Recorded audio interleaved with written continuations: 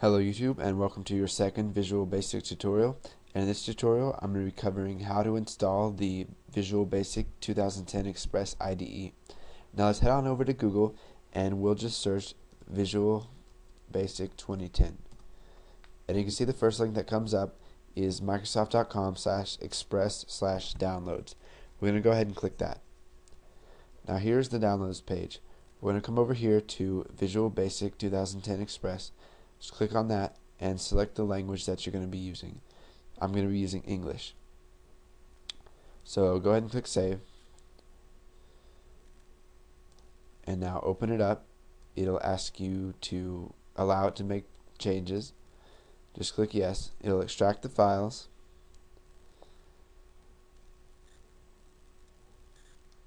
It'll take a little bit to set up the installation components.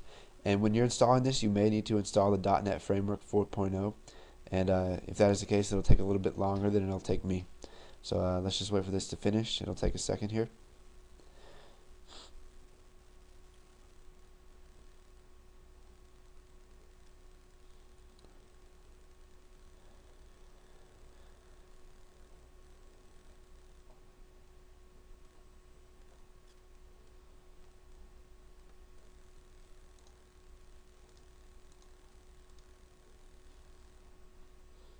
Okay, here's our setup window. Let's get this out of the way. Okay, you can choose whatever you want to do with this. Yes, send information about my setup experience to Microsoft. I'll just leave that checked as yes.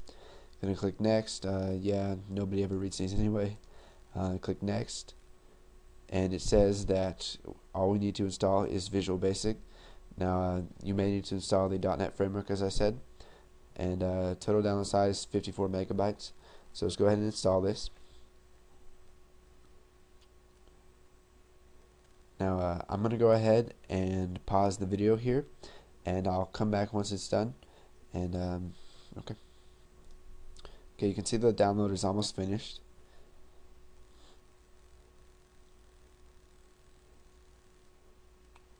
Now it will start installing the Visual Basic IDE. So we'll just go ahead and let that run.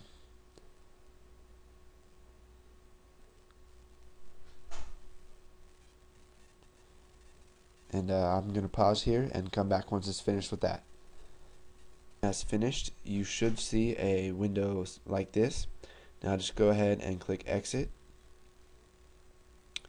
And now, if we wait for this, come down here to your Start menu. I know you can't see it, but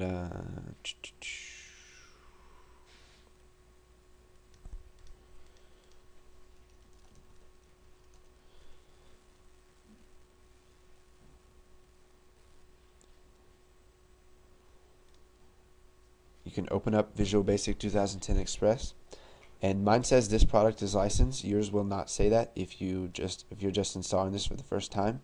What you'll need to do is you'll need to go up to Help and Register Product. Now this is a free process.